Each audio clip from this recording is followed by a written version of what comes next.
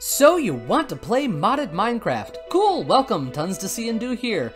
But diving into this vast new world of mods can be a little intimidating. What with the thousands of new blocks, new concepts like transferring power, using machines, and what mods do I want to add anyway? 1? 3? 200? It's totally up to you. But there are a few things you should know up front before dipping your toes in. I'll make the whole experience smoother and a little bit less confusing.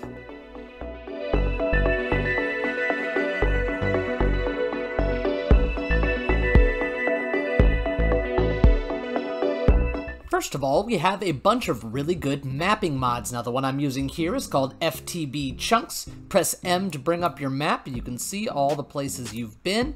At the bottom, it gives you the coordinates and all sorts of information on the biome and the current block that is the highest up in the world that you're hovering your mouse over. It even shows where other players are in multiplayer. So here's KaedenCraft. You can also create waypoints, so you can remember places you want to visit later, like this oil right here. Add waypoint. We're going to call it oil. Hit accept, and now there's a waypoint there. And out in our real world, not only do we see it on our map, we can look out the window, not out the window, out the door, and see that beam of light all the way over there, letting us know exactly where it is. It also shows creatures on your map as little dots if they're modded, or shows their faces if they're things that are from vanilla Minecraft, like the cows in the upper right-hand corner. That's pretty cool. The second awesome feature is going to be JEI, or Just Enough Items. If you open your inventory, you will see every single item in the game, modded or otherwise, on the right-hand side. This is extremely handy for finding out recipes for all the new items and exactly how they're used. Clicking on an item or pressing the letter R anywhere in your inventory, either on the right here or something you're holding in your inventory, will show you the recipe for that item, like Nocturnal Powder from Astral Sorcery. We have to use a luminous crafting table, and this is the stuff you put in. It'll result in 4 Nocturnal Powder. Now, what exactly is this used for? We can hover over any item over here or in our inventory and press the letter U, and it shows exactly what it's used for. The Nocturnal Powder goes here on the Starlight Crafting Altar to give you the Celestial Gateway. You can also use it in an Iridescent Altar. If you want to find a particular item, use the search bar in the bottom. Let's search for Paxels in the game. These are items that are combination tools that can do more than just mining or cutting or digging. They do a combination of items, and here's all the ones we have. We can even search by particular mods to try to find that pesky one thing we can never remember, like Mechanism's Osmium Compressor. Mechanism Osmium, right there, the Osmium Compressor. Perfect. And if you have the items in your inventory to create a particular item, you can actually go to a crafting, here we go, crafting bench, look up the item that you want, like a refined obsidian breastplate. Right there. Click on it, and since we have the items in our inventory, we can hover right here on Move Items, press the plus sign, and it auto-fills for you in any crafting interface. And boom, we have our item. You'll also see these tooltips up at the top center. It used to be an old mod called Wayla. What am I looking at? Wayla. But that was limited because some information that's only available to the server could never be sent to the player because it was all done on the player's end. This one is called the One Probe. It works almost exactly the same way. When you look at a block, it gives you all sorts of information about it. What mod is it from? What block is it? And what item you need to break it. So you need a pickaxe for this one. If I were to just punch it, it would break and not drop its own item, and that's bad, so we're not going to do that. It shows you how much energy is in each of them. It's just got a lot of really great information. Tons of mods have their own guidebooks as well, so you know exactly what you're supposed to do with each. For example, this is the one for thermal. Come here. Come here. There you go.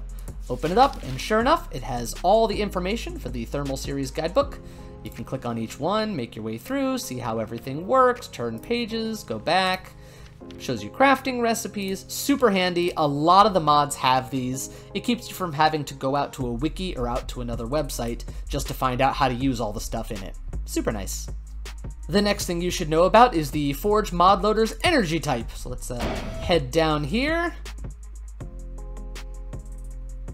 The Forge Mod Loader uses Forge Energy, or FE. Now, a lot of mods have their own energy types like Flux or Joules, but pretty much all of them also accept Forge Energy because it's the universal energy type. Nobody wants to have 6 different energy types to power 6 different machines, so Forge Energy is pretty universal. Let's look at some of the ways of generating it. You can burn stuff in things like furnators or dynamos. They all take different kinds of input to let you burn them to create power and output it into your power network. Then there are solar panels, of course, all different kinds. There's this one here from Mechanism, these from Power. Down here, I love the Power mod. They're going to generate a little bit less power, but of course, it's free. You get it from the sun. But you also get none at night, so you need to be careful about that. And then there are also heat generators that use heat blocks around them to heat up the inside and generate power, like these thermo generators or this heat generator from Mechanism. Super handy. Again, it's free. You just put some lava around it and it starts to generate power, but it's never going to be as much as if you're actually burning something. Different mods use different ways of transferring that power around. It could be conduits or ducts or cables, but they all serve the purpose of sending power to your machines. See, we have these universal cables from Mechanism, we have these energy cables from Power, we have these HV cables that go between the wire connectors, which is very cool, and you'll notice that you can find all sorts of information on them by looking at the item in JEI. See, it'll let 3.2 kilo FE per tick. That's 1,000 FE per tick, so, 3,200 FE per tick can come through this cable. Anything more than that, it's going to be stuck. This cable is probably less expensive because it only transfers 100 FE per tick. So these are going to transfer a lot more. But if we look at their recipes, see, this one requires steel. The other one, however, requires these dielectric rods, which just requires basic stuff like coal, clay, blaze powder, or buckets of lava. And yes, you get the bucket back when you use it. So the cheaper stuff is always going to be easier to get, but it's going to be less capable than the good stuff. And a lot of these cables can be upgraded to higher tiers for more power going through them, and you'll notice they even connect with each other. Even though they're from different mods, they'll still connect to each other to transfer power between, and that's handy. There is so much cool stuff to see and do in modded Minecraft. We've barely scratched the surface here, but I've at least given you some concepts that will help you start to navigate your way through that complex world. Now, your next step is to either install a pre-built mod pack from something like the FTB launcher, or put it together yourself for either Forge or Fabric.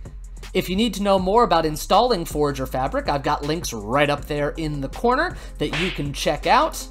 But for me, I'm going to go ahead and put on my jetpack, and I will see you all next time for more modded Minecraft. See y'all later.